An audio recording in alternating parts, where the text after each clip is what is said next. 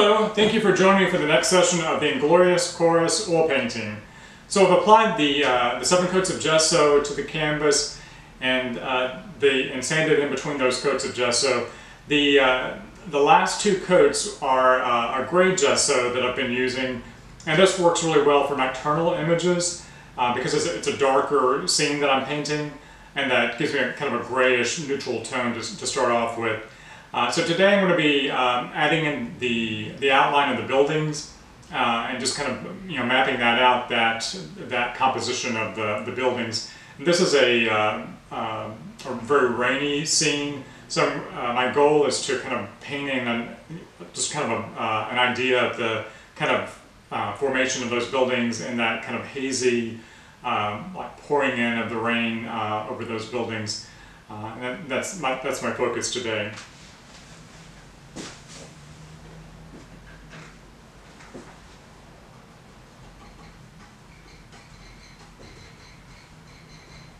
I'm using a yellow ochre to color to just kind of outline that. It goes really well in the gray. It gives me a good contrast and to see where you land those lines of the composition. I'm starting on this third of the canvas on this 1/3 side of the canvas. And just laying in that building. I'm working from a photograph. There's actually a digital image that I have on a computer screen projected so I can see that and just kind of laying out that outline.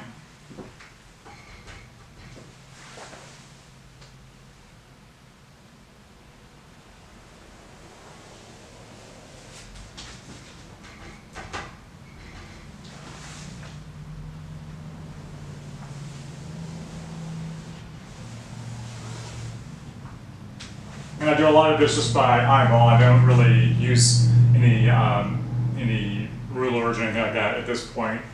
Just kind of getting an idea of that composition.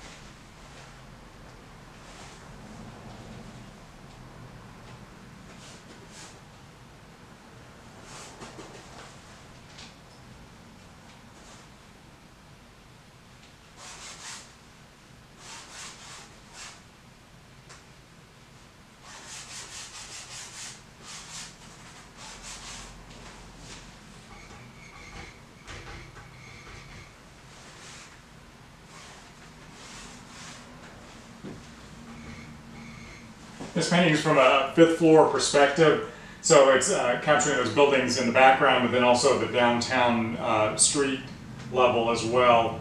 And the vertical canvas, I think, really accents the height of those buildings, and kind of using that to my advantage on the composition.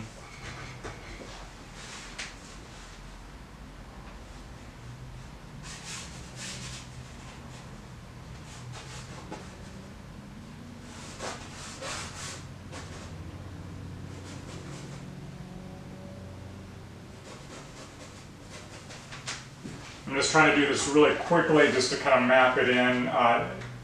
It's not going to be perfect, but it just kind of gives an outline and an idea of where to go from here.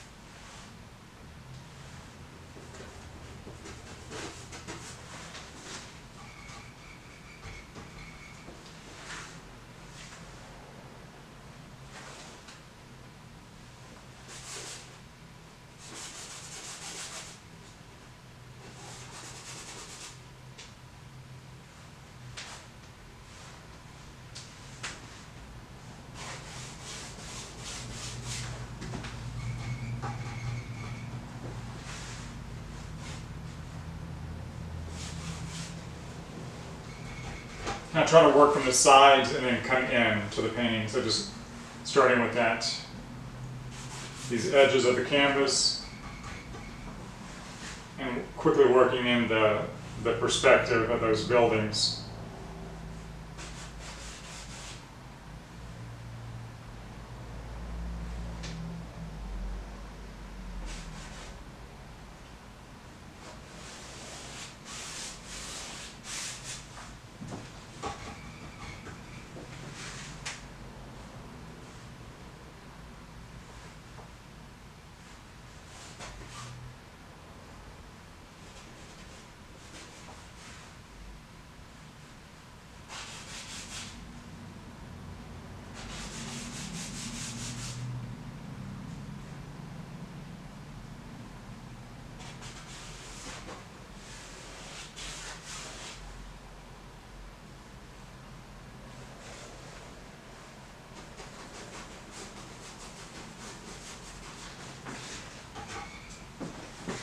And it's by no means perfect, it's just kind of getting an idea, something to start with.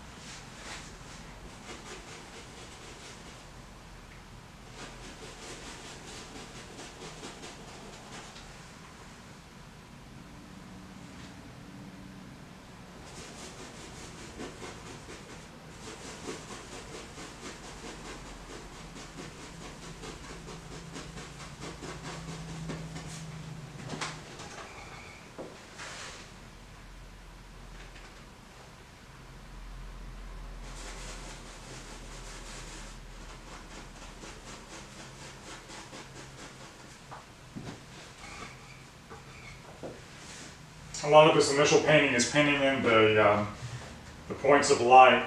These really are the highlights of the painting.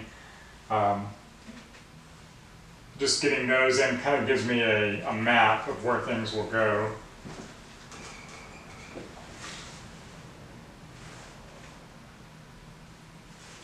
A lot of these are street lights, car headlights.